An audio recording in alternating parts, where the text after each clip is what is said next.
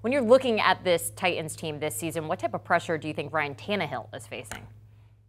Well, so heavy, he's like floating at the bottom of the sea. I mean, Ryan Tannehill, if you're him, this is something where you're fighting for your career right now. I mean, there's doubts all around the NFL. Other teams and players I've talked to, they look at that Titans team and they say that's who we would love to go against in the playoffs. I also think having A.J. Brown move like that really gives Mike Vrabel some room to say, oh, well, we're still developing the roster. This is a win now, Super Bowl championship caliber team.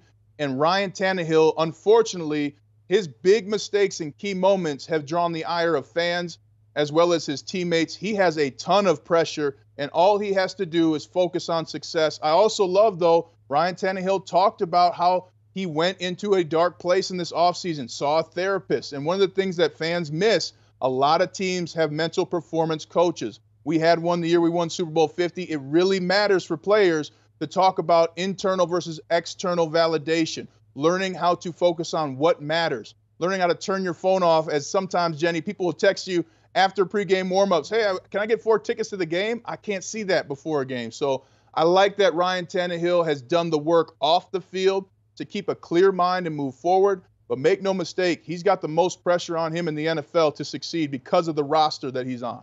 Do you want a sports network that delivers everything that matters about the game, the highlights, the picks, the instant analysis, no yelling, no fake debates, no politics? Hit the subscribe button and never miss a moment.